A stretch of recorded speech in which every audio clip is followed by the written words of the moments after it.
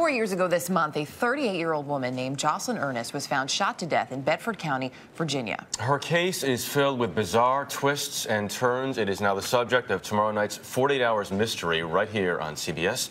And Tracy Smith is here with a preview. Tracy, good morning. Good morning. Yeah, this is a story where few things look as they first appear. Everything changes before your very eyes, starting with a crime scene that initially looked like a suicide.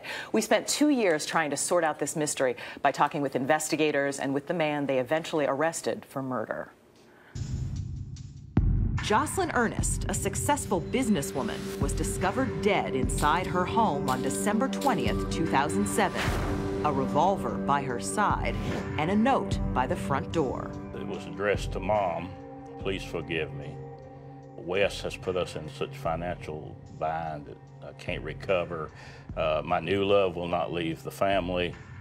Love, Jocelyn. Money problems, a new love. Those 83 words seem to raise more questions than answers. Found out that she was married and was separated at the time. She was married to Jocelyn Earnest. Most athletic person I've ever met. Can do anything she wanted, successful, great job, working for a great company. They had built a lake house that was worth a lot of money. We're talking multi-million-dollar homes all over this lake. Was there romance? Very little. She kept telling me I needed to go sleep with other women and come home to her. He seemed to adore me. The way he would look at me, it would always just make me get those butterflies. He told me that he was separated. He wanted to be upfront and honest, and I appreciated that. Earnest, an assistant high school principal, claims his wife was suicidal. But 2 fingerprints on that mysterious note matched his. I lived in that house for 10 years. I guess it could be possible. And you're confident it's not your fingerprint? I'm very confident it's not mine.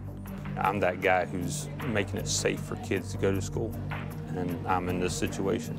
It's pretty scary.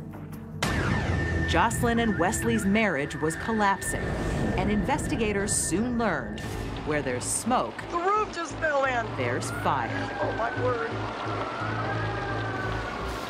So many twists and turns. It's just a wild story. What happened with that lake house fire?